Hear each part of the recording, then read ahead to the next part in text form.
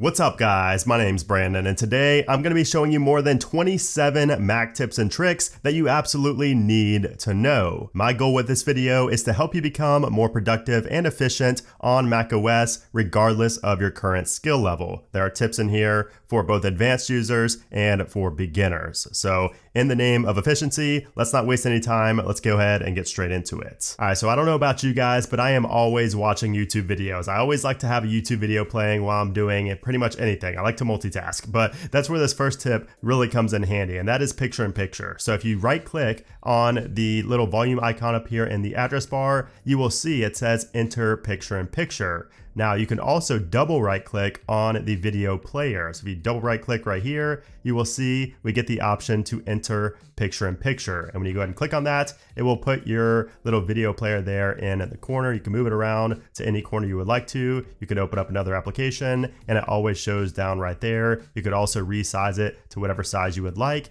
And if you want to move it around and not have any restrictions, you can hold the command key and move this around anywhere you want to on your screen, and it's not just limited to the corners. All right, so going back to the desktop, you guys see how clean my desktop is and how small the little icons are right there. That's because that's how I like it. I don't like it to look cluttered, and the way to get your icon small and just basically have a more clutter-free desktop is to right click and go to show view options, and from here you could change the icon size. I personally like 32 by 32. You could change that to whatever you would like to. You could also change the sort by. If you want it to snap to a grid, you could choose that, or you could sort it by whatever you would like. I like snapping everything to a grid. That way if I move this like way over here, you know, it actually keeps it in line, so it's not going to be off center from this icon right here. You can see it snaps back to that spot. Also the text size you could change right there, and also the label position to be on the right or the bottom. And then also if you right click, you could use stacks. So if you had a lot of things on your desktop that were just like very cluttered, so like say for example I moved all these to my desktop right there and I wanted them all to be in one icon very quickly, I could right click and click on use stacks, and then that combines all those screenshots into one little stack here on my desktop. And speaking of screenshots, you could actually change the path where screenshots save to reduce the clutter on your desktop. There's nothing worse than taking a bunch of screenshots and then you go back to your desktop and it's full of screenshot files. So to change that, all you have to do is press Command Shift 5 and then go down to options, and then you could set the path to wherever you would like. And this of course is also the command that you would press to screen record, and you get the option to screen record the whole screen or a certain part of the screen. And you could also trim screen recordings as well. So like if you recorded something and you wanted to trim part of it out, you can do that by pressing Command T and then also pressing Command W. And while we're on the subject of screen recording and screenshotting, if you want to screenshot your entire screen, all you have to do is press Command Shift 3 and it will take a screenshot of your entire screen. You will see the preview in the bottom right. If you click on that, you have the option to quickly delete it if you would like to, or you could, do all the markup things right here. And also if you take a screenshot and then just swipe it over to the right, it will automatically save to your folder you have selected. And if you don't want to take a screenshot of your entire screen, you could press Command Shift 4 and you get this little pointer right here where you can choose what you want to screenshot. And to take this even further, you could select to screenshot a specific element or window. So if you go ahead and press on Command Shift 4 again and then press the space bar over top of one of the elements here, you can see I could press down and it will screenshot just that folder or just that element or just that application, whatever it might be. And you can see there, it makes it kind of transparent, which is nice. And then the last thing I'll mention about QuickTime Player and screen recording is that you can actually show your iPhone screen via QuickTime on your computer if you have it plugged in, and if you just go down here to change the input. So this is great for live streaming. I do this in every single live stream where I show my phone. This is also great for meetings or just whatever you want to use it for. If you're in your Finder and you want to preview a file, all you have to do is press on the space bar, or you can hold on the space bar, and then when you let go, it will automatically go away. But if you just press it, it will stay there all the time. You can move this window around and do whatever you want with it. But if you hold it, it just keeps it there for a minute and then you let go and it disappears. Now say I wanted to copy something from this file right here, even as a preview, I can do that thanks to live text. So if you go ahead down here to where there's a lot of text right here, all I have to do is go ahead and hold my cursor over this and start just holding down like I'm selecting the text, and you will notice that I can actually copy that.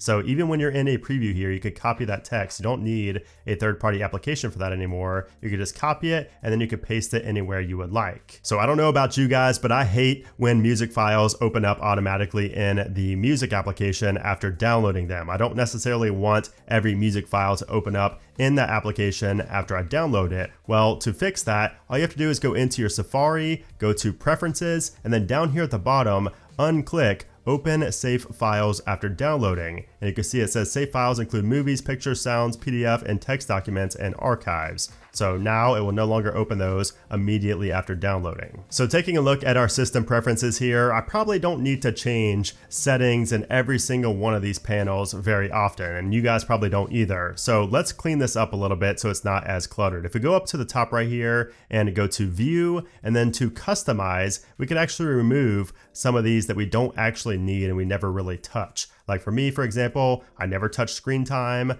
I never touch language and region, and we don't need network or Bluetooth because we could always access that from our control center or just from our menu bar up here. So yeah, this looks good for now. Let's go ahead and press on done and take a look at how much cleaner that looks. And of course you could always add everything back by going back up into view and customize and then just rechecking it. But I highly recommend cleaning up your system preferences to avoid a lot of just clutter in here. So pretty much the only way I open up applications on my Mac these days is through Spotlight search. So if you press on Command and spacebar, it will pull up the Spotlight search and you can search for whatever application you want and press enter or return to open that application up. But the useful trick here is that you could actually use this for currency conversion. So like if I wanted to know what's 1500 USD to euros, it will show me right there that it's 14,236 euros. You could also do it for math problems. So if I wanted to know what 98 times 78 times 9 times 6 is, it will show me right there it's 412,000. And if I wanted to copy that value, all I have to do is click on this and you can see I will be able to copy that value right there if I needed to input that somewhere. Another Mac trick is that you need to take advantage of Universal Clipboard to copy and paste text from your iPhone or iPad to your Mac or vice versa. I use this all the time. So if you're signed in with the same Apple ID on both devices with Wi-Fi, Bluetooth, and handoff turned on,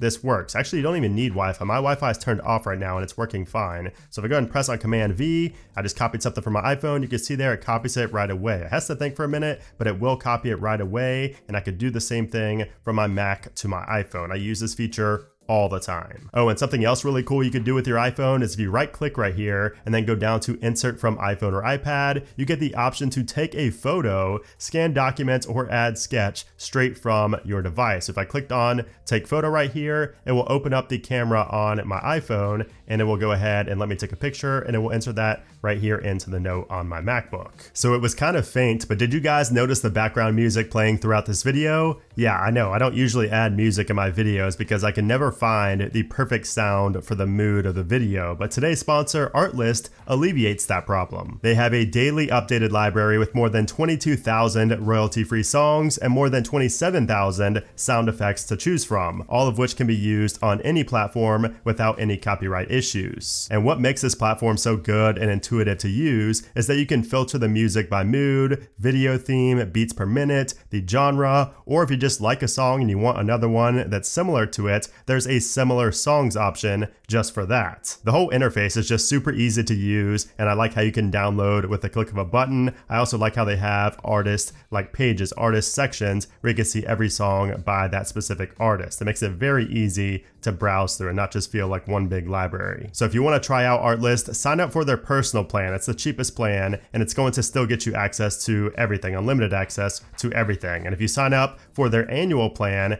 it's just $10 a month. And if you use my link down in the description below, you get an additional 2 months on top of that for free on me. So big shout out to Artlist for sponsoring this segment of the video. Let's go ahead and get back into these tips and tricks. So if you want to rename a file on your Mac, you're probably used to just clicking on that file, waiting a second, and then clicking again, and you can see there it selects it so you could type over it just like so. Well, there's actually an easier way to do that. So if you click on it and then just press return, it selects everything right there and you could rename much faster. And if I wanted to rename multiple files at once, I could do that very easily by pressing on Command A. So I selected all these files files in this folder and I want to rename them. So I'll right click and go to rename. And from here, you could either do replace text, add text, or my favorite is format, where you can have whatever you want the title to be of that document. So for example, if I just put testing and I wanted it to start with the number I cannot spell. If I wanted to start with the number, let's just say I want to start with number 9. I can either put it before or after the name. I'll do it after,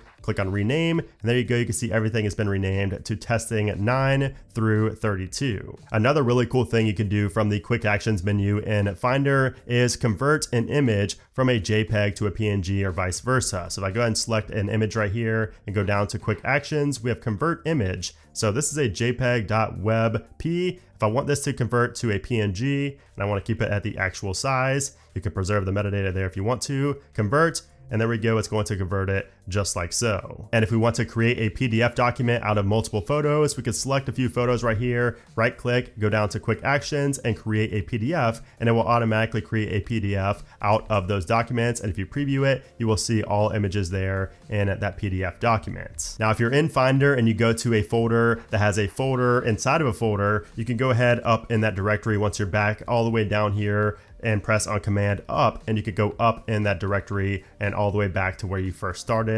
And if it's selected, you could press Command down to go into that folder or that directory as well. All right, so now let's talk about some Safari hotkeys that I use every single day. So if you're in Safari and you press Command L, that will select your address bar, so you could type in whatever you would like to up there very easily. And then if you press on Command A, that will select all. Command C, that will copy it, Command V to paste that. And if you wanted to copy and paste something without the formatting, you can select that and press Command C. And if we go ahead to our notes and if I press Command V, you can see right there, it still shows Bali is formatted, it has a link, it's yellow, it doesn't look good. So if I go ahead and Command Z to undo that, if I press on Command Shift Option V, you can see there, it will paste everything without any formatting. If we press Command F, that will allow us to search the page for a certain word. So if I search for Bali, you can see right here, we can change it by contains or begins with, and you can see it will show all the different ones. If you just press on the return key, it will go down the page for you, so you don't have to click on these little arrows if you would not want to. If you wanted to zoom in or out of a specific web page, just press Command plus or Command minus, and it will zoom in on that page only. So if I went to another tab right here, you will see it's not zoomed in this tab. Command T is to open up a new tab, and then Command Z is how to reopen the last closed tab. So if I went to Reddit right here and I went ahead and X'd out of it, if I press Command Z, it will reopen that tab. And if I wanted to reopen the last closed window, I could do that as well. So like for example, if I went to YouTube right here and then closed out of that window, if I press Command Shift T, it will open up that window that I just closed. Now, you guys know how I love to respond to comments on YouTube, and I use a lot of emojis, kind of like this guy right here. And the way I access emojis very easily on my Mac is I just press on the little globe key down here in the bottom left of the keyboard while you have, you know, your selector right here. So if you press on the globe key, you can see there, I get all my emojis, I can search for them and everything. So I like having that option right there. You could also do this by pressing Command, Control, and Space at the same time. So Command, Control, Space, that pulls it up there as well. Now heading up to the menu bar in the top right of our screen, you're not able to move icons just by pressing on them and holding and trying to move, but if you press the Command key and hold the Command key, you can move these icons around to whatever order you would like. I find that very nice for customization. And speaking of these menu items, and really in a lot of places on macOS, if you hold down the Option key when pressing on menu items, you get additional options. So for example, if I held down on Option and pressed on the date and time up in the top right hand corner, it will put me in Do Not Disturb. As you can see right there, I'm in Do Not Disturb. If I press on the Option key and press it again, it takes me out of Do Not Disturb. I use that one all the time. It's so much faster than any other way of doing it. And if we open up a bunch of Finder windows and we hold down on Option and go to File, we can close all of those Finder windows with one press of a button. And sometimes my Finder windows just freeze up and they just don't respond to anything I do. And if you right click on the Finder icon, you can see there's no way to quit it. But if you hold down on Option and then press on Finder, right click on Finder, you will see you have relaunch, and that will relaunch the application and fix your freezing issue. And of course, you could hold down Option to force quit out of applications as well. So if you wanted to force quit out of an application that's not working properly, just hold down on Option and right click it down there in the dock. And if you have a MacBook, you should definitely enable the battery percentage. I'm not sure why Apple has this hidden away, but if you go down here, you can see you could turn on the battery percentage. That way you always know what your battery level is at instead of just relying on the visual. And then if you have a MacBook with a notch, you will have this option under your dock and menu bar settings. If you go down to clock, you get the option right here under date options to show date, and you could have that set to only show the date when space allows. So this will hide the date and time if you have too many items up in that menu bar. Another feature I like using is split view. So if you hover over on the green icon right here on your applications, you can see you have the option to tile the window to the left or the right of the screen, or go into full screen. So if I tile this to the left of the screen, you can see I can select whatever I want to go over here on the right. So if I select this window right here, it will go on the right hand side, and I have a perfectly even, window sizes for both, so I can multitask. You could also move them over here just like you can on iPadOS. I honestly like this feature better on iPadOS, but it still works fine here on macOS. And then finally, I have to mention universal control. I know this is a big feature and you probably all know about it, but if you don't, if you have an iPad and a Mac, you could use the same keyboard and mouse for your iPad, and you can kind of just move in between both displays like they're interconnected. It's really hard to explain. You have to use it. So if you go into your display settings right here and then go to universal control, make sure this is turned on, and you can see all the options right there to allow your cursor and keyboard to move between any nearby Mac or iPad. So if you have a MacBook and an iMac, or if you have an iPad and a Mac, you could do it with any of those devices, and you just have to use it to see what I mean. You can basically use the same keyboard and mouse for multiple devices at the same time. It is just awesome. So there you have it, guys. Those are over 25 tips and tricks that I really think you should know about here in 2022. So if you guys enjoyed this video, I would appreciate if you gave it a thumbs up. I hope you learned at least one new thing. If you did, I would appreciate if you left that down in a comment below, and also consider subscribing. I do videos like these all the time. But anyways, guys, thanks again for watching, and I'll see you soon.